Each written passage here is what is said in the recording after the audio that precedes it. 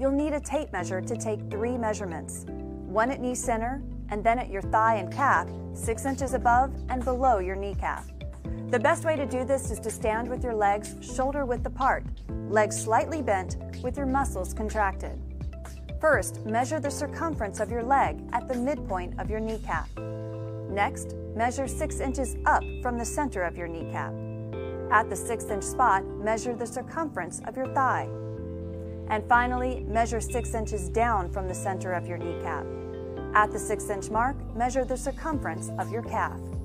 To find your size, match these measurements with the corresponding DonJoy knee brace size in the chart. Visit betterbraces.com for more information and to order today. Our knowledgeable brace coaches are trained to help you find the right brace for your needs.